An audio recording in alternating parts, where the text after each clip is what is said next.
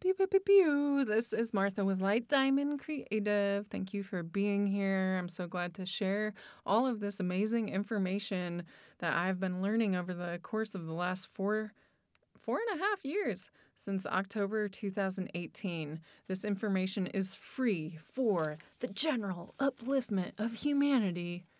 Welcome. Apply and reject as needed. We have been talking about the 9-chakra system, which is of Tibetan Buddhist origin, through the lessons that have been taught to me by anointed Buddhist monk Vajradarshan. And here we are today talking on the Hara Chakra, chakra number 2. This is one of the last episodes we're going to spend in this area before moving up, or maybe even taking a break. If you haven't listened to the other episodes, I highly recommend it because the information on the root chakra is very important. And so is the science about the meditation, about any meditation, not just this one. Although this one seems, these meditations are very special. And I say that because of my personal experience and my personal energetic transformation that's taken place through practicing them. And I also speak from the experience of working with people in meditation class and witnessing their releases of energy and their energetic transformations and how they feel better after class than they did before. So, speaking from experience. And today we're talking about the Hara, the visualization on the basic level at the Hara, at the navel, first or lower half of the sacral chakra from the 7-chakra practice. But here we are in the 9. So this is the Hara at the navel. The visualization of this is so interesting to me. It continues to be more interesting as I gain information about the electromagnetic field. So that is what this episode is about, the Hara visualization and the electromagnetic field. The visualization for the Hara on the basic level in this 9-chakra practice is visualizing the core of the body along the vertebrae, also known as the prana tube, also known as the central nervous system, including all of this physiology. The core of the being is an antenna in the visual of this practice. The core, the antenna, we visualize as shooting out lightning, shooting out, sending out energy from the Hara space, and also receiving energy and lightning shooting into the body, into the Hara from the external. We visualize this flow of energy in and out. And along my personal practice, I began to explore the idea of this visual representing the exchange of information and energy to and from the body.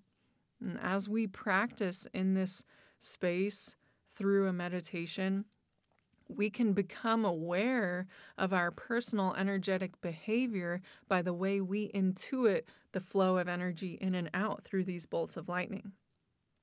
Sometimes we visualize that the Hara is shooting a lot of stuff out, shooting a lot of energy out into the external. And I would say that that is reflecting a vibrant internal space. If we're able to give a lot of energy out, then the internal space, this core, this antenna is functioning vibrantly on a physiological level, a physical level, an emotional level, and a mental level, spiritual level, all the levels. If we're shooting out a lot of energy, then we've got energy to give. And the body seeks to be in homeostasis. It seeks to be in balance. And in order to give out energy, we need to receive. The reason a person is able to give out a lot of energy is because they're at a state of being capable to give, or they are giving all of their energy away. We can ask ourselves, am I giving energy away without being reciprocated?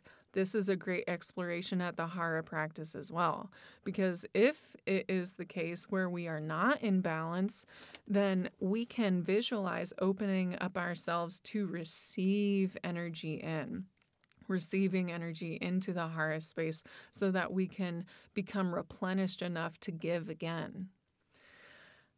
Something that is really interesting about this space. So I'm going to give you a little tidbit from the advanced lessons, okay? So prepare yourselves. Are you seated? Are you sitting down? Have you listened to the information about the root chakra?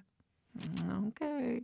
So this advanced tidbit, the visualization develops, and the visualization becomes an exchange of energy between two spheres. So the sphere at the Hara, and then an external sphere that encompasses and contains the body. And energy moving from one sphere's membrane to the other sphere's membrane, lightning shooting in and out from each. And then what's up with that is down the road in my personal practice, I realize more and more about the electromagnetic field, and this visualization specifically at the Hara more accurately represents the electromagnetic field than any other visualization with any other chakra. That is interesting to me.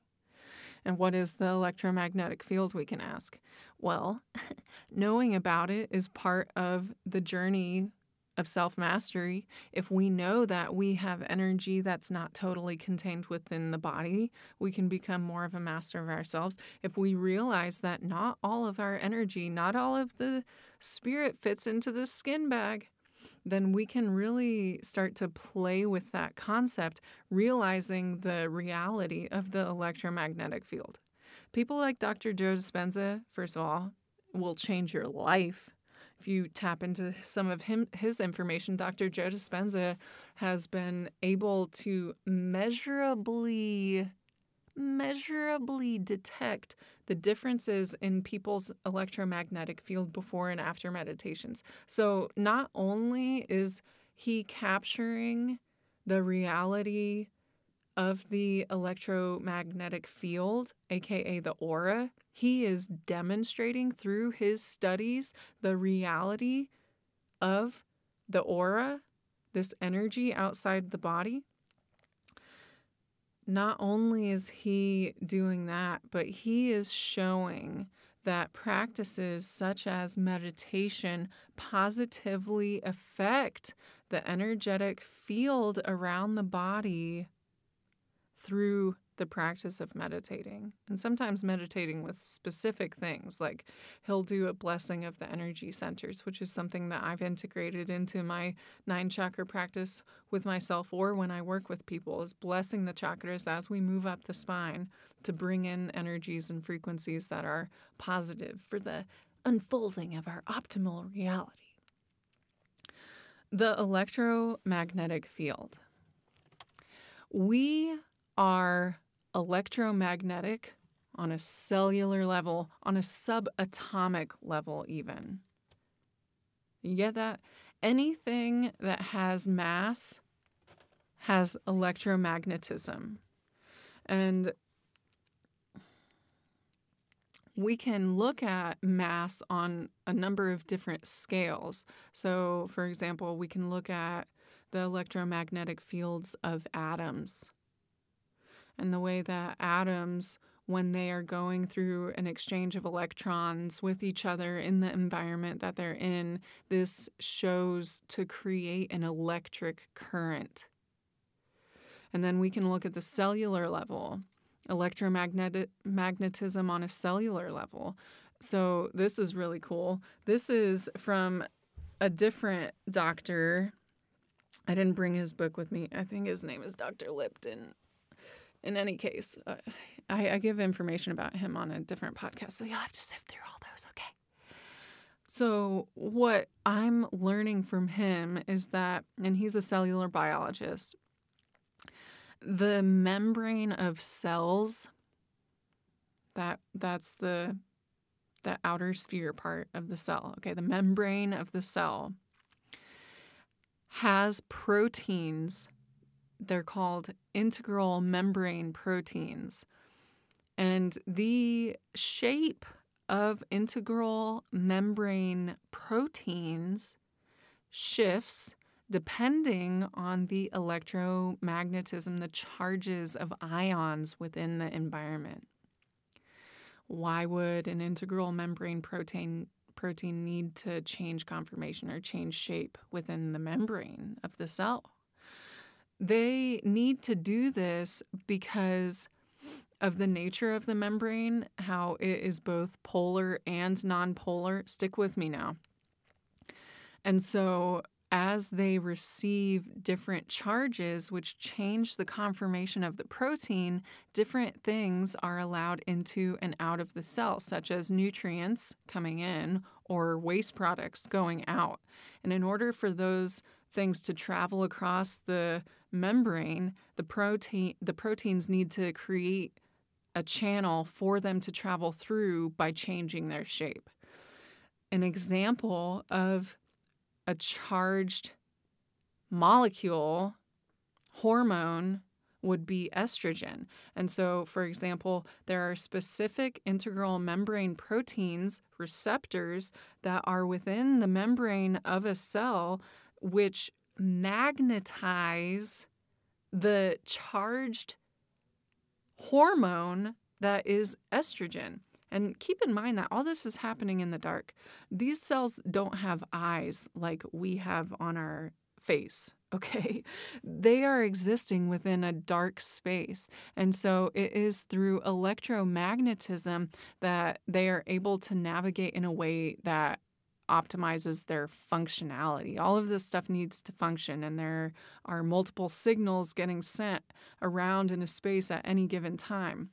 And so if there is a hormone like estrogen coming around the space of a cell that needs to receive it in order to activate a domino effect of physiological response within the female body, which is a necessity at many points of time, right? So the integral membrane proteins are charged in such a way that attracts the charge of the estrogen so that they can come into contact, so that the integral membrane protein can change shape, change conformation for the information and parts of estrogen to come into the cell to affect it into those XYZ ways, okay? So that's just an example of electromagnetism on a cellular level. You are electromagnetic on an atomic level, on a cellular level, on a systems level.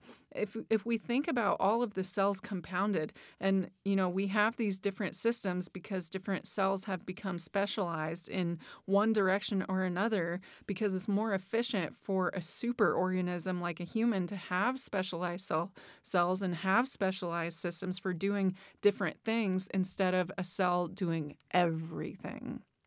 It's way more efficient to have systems.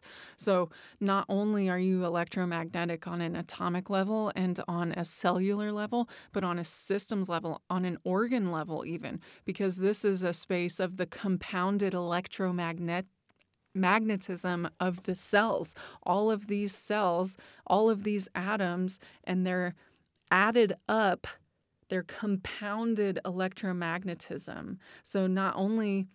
Oh my gosh, and then this blew my mind. Okay, so we have the compounded electromagnetism of an organ because of the atoms, because of the cells. And then we have the compounded electromagnetism from the system that the organ is within. Now, I interpret at this point of knowing that when these Buddhist monks were visualizing the chakras, they were seeing the electromagnetism of the system. If I look at my body, okay, I have the electromagnetism of the root, or I have the root chakra, a sphere of red. If I take into account all the cells that are in the space, whether they're bone, muscle, or for the specific organs, like the vagina, the penis, like the gonads, whatever, like all of this stuff is together in a system, right? And so what if these people, without the knowledge that we have now, which it's debatable whether it's greater or worse or more or less, but what if the chakras are an interpretation, a visualization of the electromagnetic presence based off the compounded cells, atoms, organs of that particular system? And so then I move up the body and I find that in the 9 chakra practice, the Hara, where the large intestine is, and the uterus, if you know, I'm a lady, okay? So I've got a uterus and I've got ovaries, where the men, you know, I'm still looking up your physiology. I'm not sure if your prostate is considered to be in the Hara or in the root chakra. More research yet to be done. But all of the energy in this space, this is one system that takes up a certain amount of space within the body. So I have chakra number 1 and it's electromagnetism, chakra number 2 and it's electromagnetism. If I move up the body into the upper half of the sacral or the second half of the sacral, these are different organs. So we have the stomach and the pancreas and the small intestine. You know, this is a different set of organs with its own compounded electromagnetism based off the cells that are present there, the atoms that are present there. And then I move up the spine and I go into the solar plexus, where where the diaphragm and a lot of the lungs are. This is its own system. That's a whole sphere of energy. That is the electromagnetism of the solar plexus. And then I get into the heart and it has its own thing going on too. What I'm saying is that these people are freaking brilliant, and they, through the chakras, were perceiving the electromagnetism of these spaces, of these systems, before modern quantum physics was able to illuminate electromagnetic frequencies. I'm going to leave you with that. Oh, it's so amazing. All right. Well, I hope you all got something from this.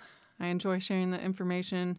I hope you continue to have a good time and place wherever you are. Feel free to give the video a thumbs up or share it with others. Subscribe to the channel. Feel free to donate to Light Diamond Creative on Cash App or Venmo, or just send a comment saying, hey, send a comment saying what you think about the episode. I appreciate all interaction, all engagement, and I appreciate that engagement brings the AI algorithm to send out this video to more people who might need it.